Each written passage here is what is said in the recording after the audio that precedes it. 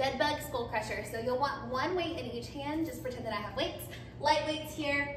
Your low back is down on the floor the entire time. You're going to bend at the elbows so that your hands come by your shoulders or like by your skull. Hence the name skull crushers.